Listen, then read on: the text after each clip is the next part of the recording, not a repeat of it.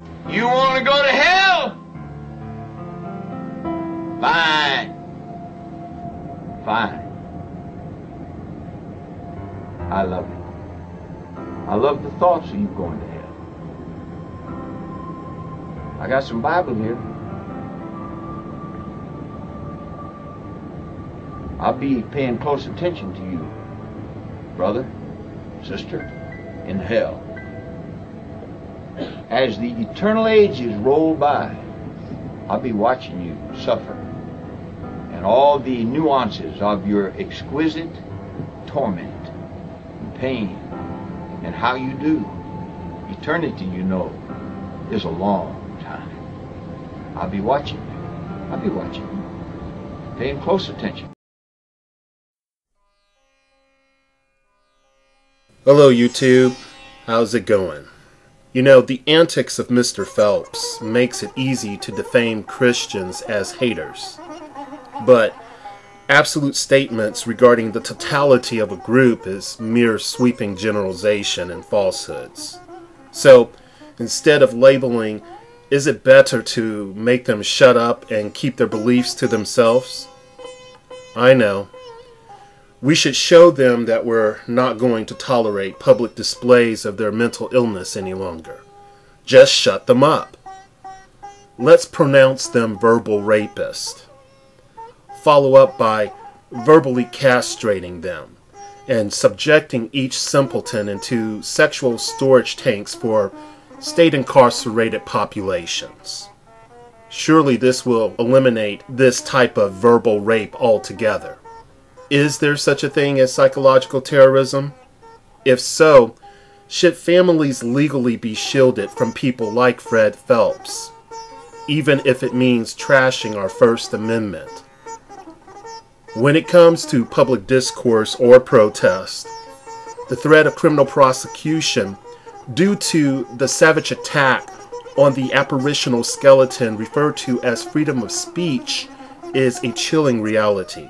Friedrich Nietzsche once said, "All things are subject to interpretation. Whichever interpretation prevails at a given time is a function of power and not truth." So, how should the First Amendment be interpreted? It is said that the free speech clause of the First Amendment is far from absolute. Hence, this is how, in my opinion, politically incorrect speech and hate speech were allowed to sneak into existence. Obviously, defamation of character can be challenged, but this legal challenge should not prevent a person from stating what they desire. The ability to challenge reinforces the need for responsible interactions and painfully maintains consequences for what is deemed improper behavior. The law is supposed to find methods to protect the rights of all citizens. And for the sake of clarity, let it be known for the record, I understand there has to be certain types of speech not protected. But this must be a short list in order to maintain the spirit and function of the First Amendment. I do concede that the speech of treason, sedition, perjury, and to a certain degree, speech containing copyright infringements should be upheld. I must admit, sedition is questionable depending on if an authentic lawful authority exists, and if governing bodies are completely honorable in action. Speech that shows resistance to unlawful authority is valid. If a government is operating from a position of tyranny, or if said government fabricates a reality contrary to verifiable facts, then disruption via freedom of expression is mandatory. State and federal governments may place reasonable restrictions on place, time, and manner of individual expression. These restrictions are meant to, in short, protect the administration of justice. So, why is not more attention given to this aspect of the issue instead of concern about trashing our First Amendment? Now, I would be the first to admit intentional infliction of emotional distress is an unwelcome action. But it is only a fancy and doctored way of issuing a tort which orbits around making speech or action illegal because one is offended. You do not have the right not to be offended. No objectivity can be used in such a quagmire arena of subjectivity if we are concerned about rights. There are three possible approaches to analytic thinking of free speech: the balancing approach, the categorical approach, and the absolutist approach. I favor the absolutist approach because it acknowledges the First Amendment exactly as it states, that Congress shall make no law abridging the freedom of speech. When we use this avenue, we have one question. The question is whether the action in conduct is really speech and therefore protected, or conduct and therefore subject to reasonable governmental regulation. And I do put emphasis on reasonable. So now let's contemplate the intellectual musings of the Phelps group. God is punishing the military for the nation's tolerance of homosexuality. Yeah, a fundamentalist church known as the Westboro Baptist Church declares this and much more. Now, Justice Samuel Alito, and I do hope I'm pronouncing his name correctly, stated, "Our profound national commitment to free and open debate is not a license for the vicious verbal assault that occurred in this case." And I do hope I quoted him correctly. However, I disagree. A verbal attack at worst causes humiliation, offense, generation of defamatory rhetoric, or attempt to verbally forge abasement. This we can attend to without diminishing what remains of our freedoms. Freedom of expression is not limited to open debate.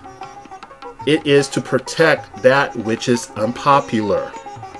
America supposedly projects the perfunctory politeness and legal sophistication of dealing with opposition in speech by principled means that dwell in a civil court.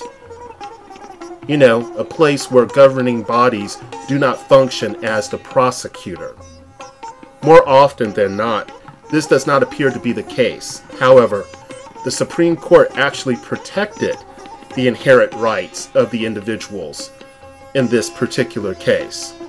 And I am one delighted, though I continue to ask, what is the catch?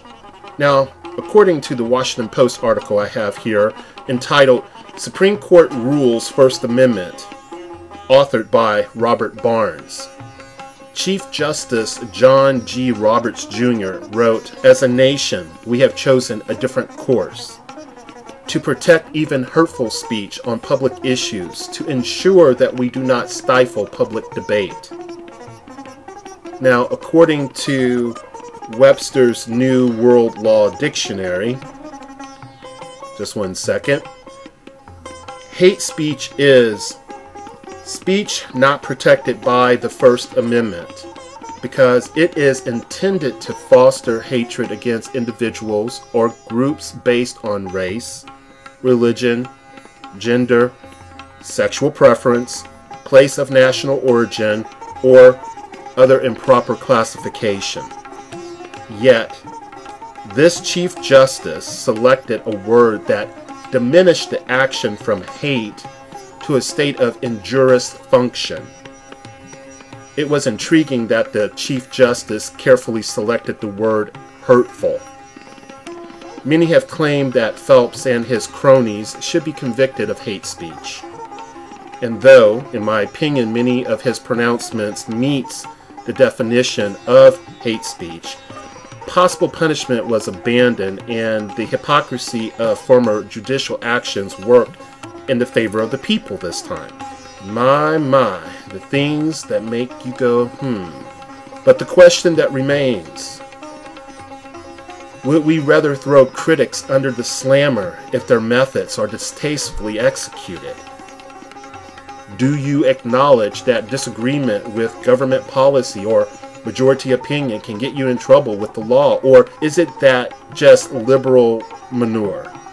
Without the hobble of subjective faculties, is there a point of no return? Is it ever okay to suppress dissenting voices? How important is it to insulate ourselves from criticism and opposition? After 9/11, many were willing to give up personal freedoms, so the sword of terrorism would not claim them. Remember the Patriot Act? The more unpopular the protest, the more our commitment to the First Amendment is tested. Do we pass the test if we repeat the mistakes made after 9/11?